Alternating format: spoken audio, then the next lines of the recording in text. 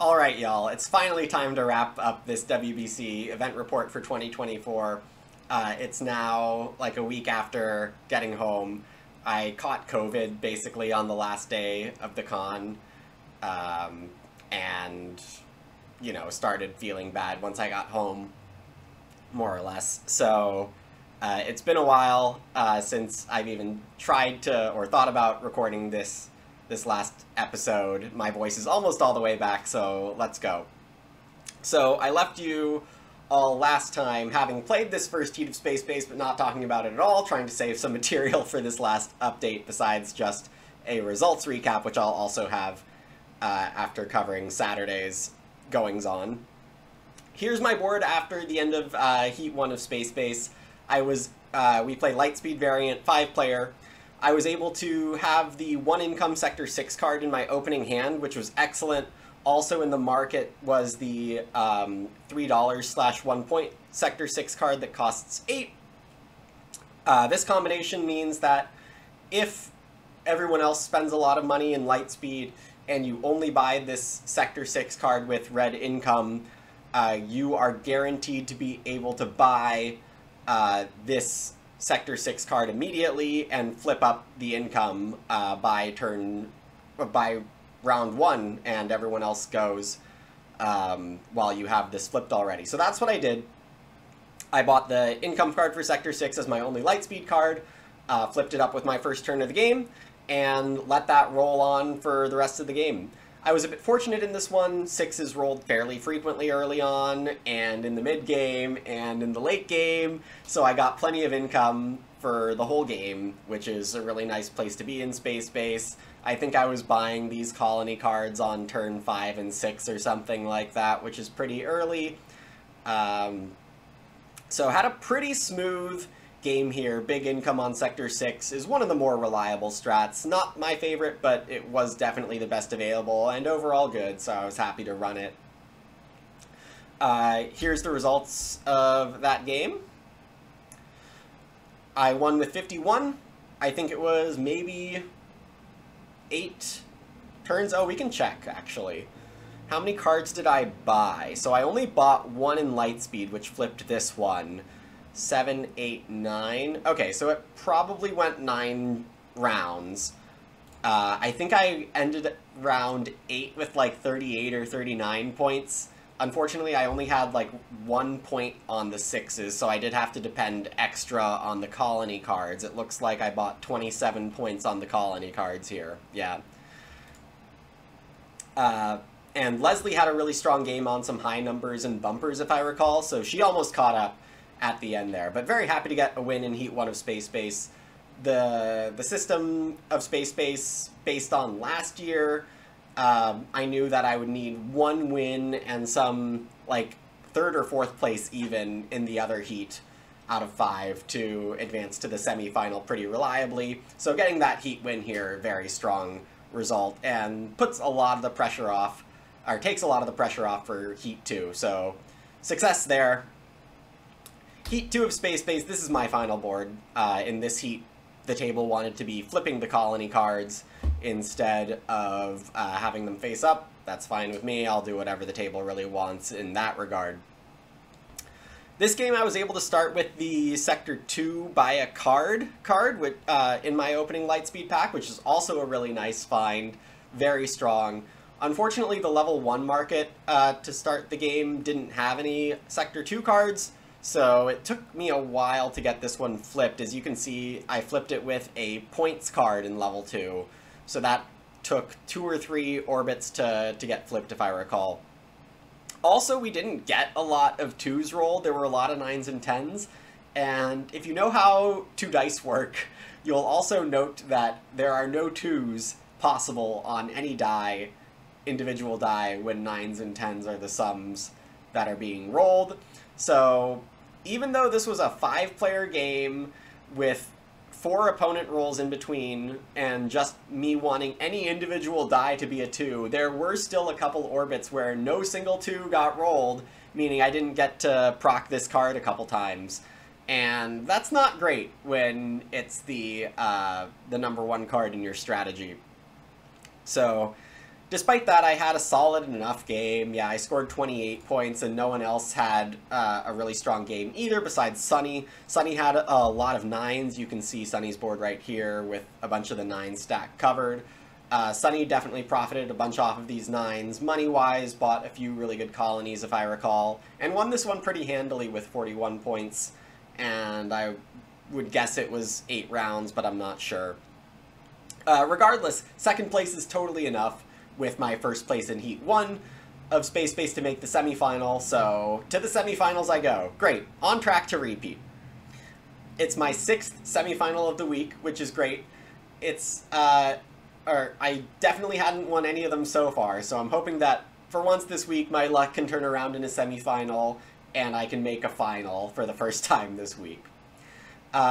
We get seeded for the semifinals all randomly. I don't get seeded with any of my co-finalists from last year. I think all of them might have made the semifinals again this year, but I do avoid them in the semis this year, so that's good. I don't avoid Chad Martin, who has had an insane week to this point. Possibly, like, 5 final tables so far for Chad, and possibly a 6th if he wins the Space Base semi here, with a couple of wins, too, in those finals. Chad and Andrew Martin both had amazing weeks. Anyway, it's the Space Base semifinal now. I don't have any pictures, so I'm just going to leave this one up for lack of other things to do.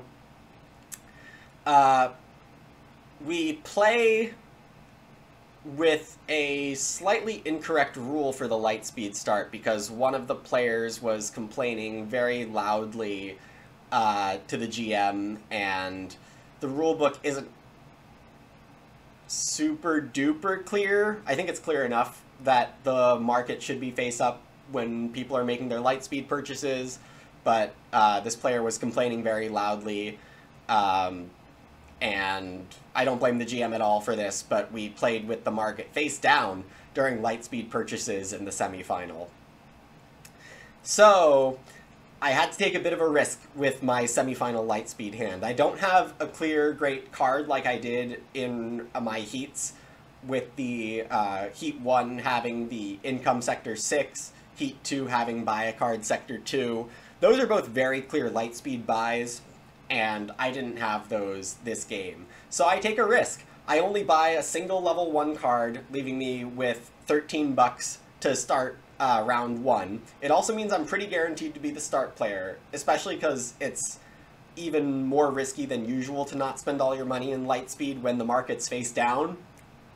But I was super uninspired by my cards and went for the alternative play. I do get more or less rewarded because the level 3 zone, which I'm very interested in when I save all this money, there's the points card for Sector 5, which is pretty darn good. However, there's no other Sector 5 cards in the market, so I have no idea how long it would take to flip that points card, making it pretty risky. The play that... there's also a play for the Sector 9, flip this card, swap this card with anything once you get it charged.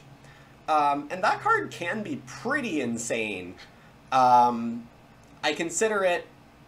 There are some opponents with some Sector 9 cards, and there's one level 1 Sector 9 card in the market, and I think I deemed it a little too risky that I wouldn't be able to get that one flipped for a long time either. The card that I can flip is the income card for Sector 7, which when you flip it gives you 3 bucks and 2 income anytime your opponents roll a 7. So not only is that one in level 3 to start the game, but also there are 2 level 1 Sector 7 cards. I don't think more than one opponent had a Sector 7 card to start the game on their lightspeed purchases, so I think it's very, very likely that I can buy the income card for Sector 7 in round 1 and flip it in round 2. So with this strategy, I'm hoping from rounds like 2 through 4 that my opponents on their 8 to 12 rolls, their first 8 to 12 opponent rolls, combine for like 2 7s.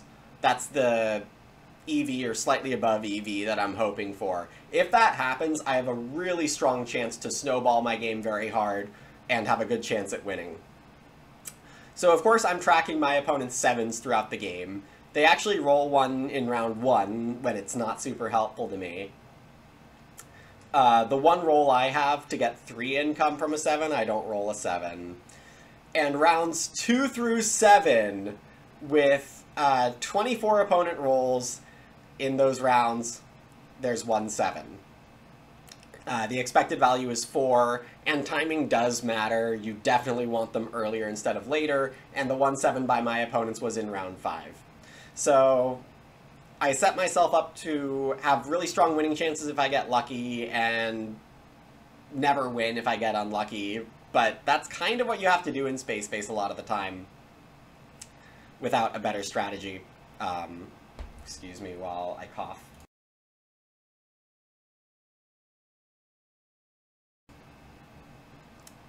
And this game I just got unlucky. And it happens. I get space-based, as Rainier would say. But that means I lose my 6th semifinal of the week. I make no final tables, which is the worst overall result from a WBC I've had in my 4 years of attending.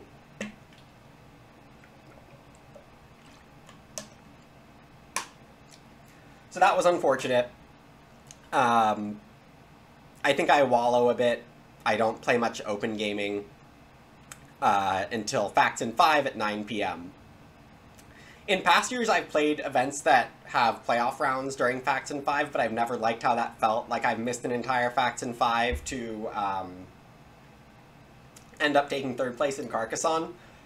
And I've missed half of Facts in 5 to try to make the Carcassonne finals. Sorry, I'm gonna pick this back up in a sec. Okay. Fixed up the coughing, hopefully, and on the results summary page now. Anyway, Facts in 5 is such a fun event. John Corrado does such an amazing job with it every year that it always feels bad to miss it, even if I'm playing playoffs for Carcassonne or something else. So anyway, as I was saying, I choose not to play any events with playoffs during Facts in 5 anymore. It's just a lot of fun to sit with friends, have a couple drinks, and enjoy the trivia show for whatever you want to make of it.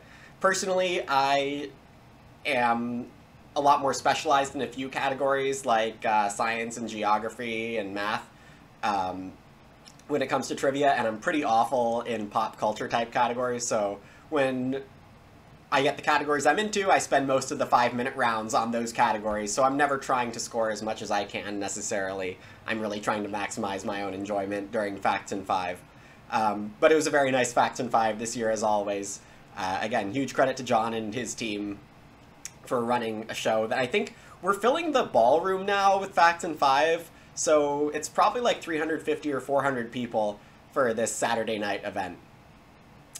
That concludes the events of my WBC. On Sunday, I have a very early ride into Pittsburgh.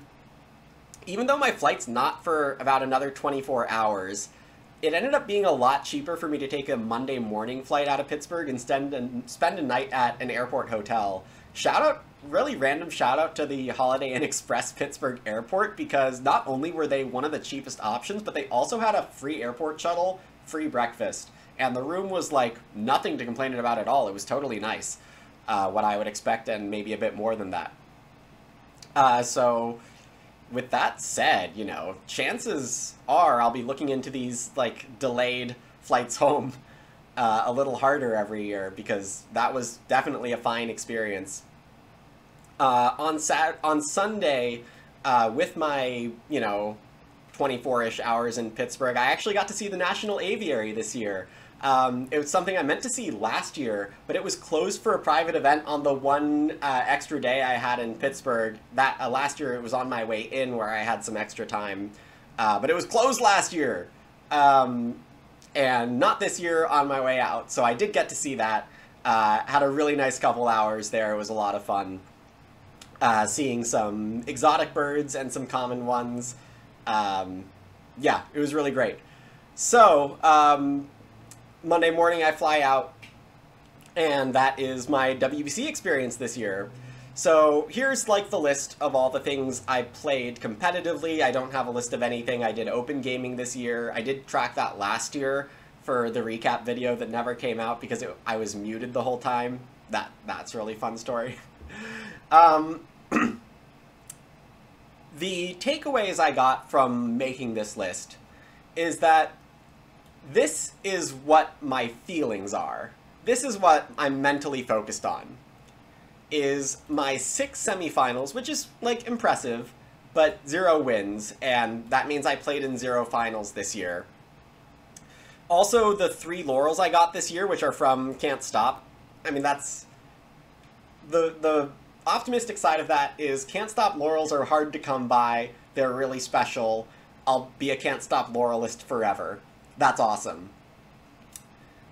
Only 3 laurels is my lowest total from any WBC year out of my 4. Makes sense because it's also the only time I've never made a final in my 4 years at WBC. And that's pretty disheartening from a pessimistic point of view. Making this list made me realize I went 4-0 in my quarterfinals. Out of the 6 semifinals that I made, 5 of them had quarterfinal rounds. I got a bye through the Cascadia quarterfinal, which was Friday morning. And I won 4 other quarterfinal rounds. So to make 6 semifinals at all, I think I need to be prouder of that as a result.